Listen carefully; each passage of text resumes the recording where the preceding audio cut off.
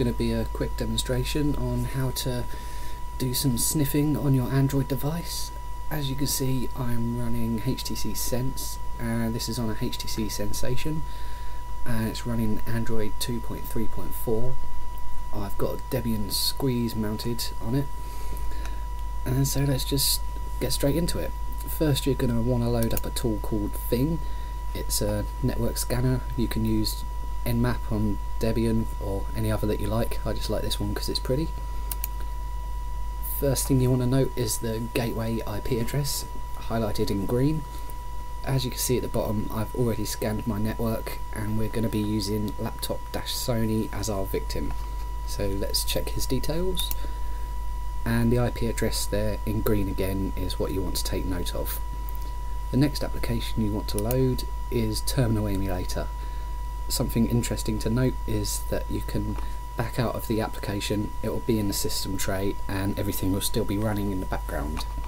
And once that's loaded and your Linux environment has mounted and is running, you're going to want to run a small script I wrote called sniffer.sh.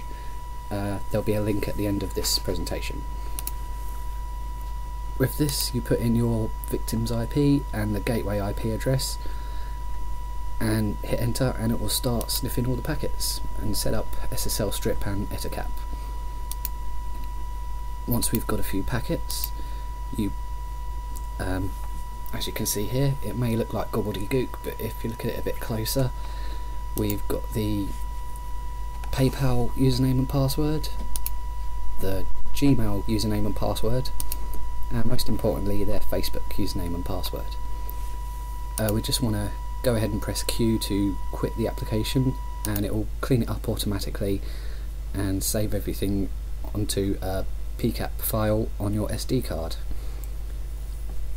To download the applications we used, use this QR code for Linux installer, this one for Fing, this one for Terminal Emulator, and this one to get a copy of the sh script I wrote.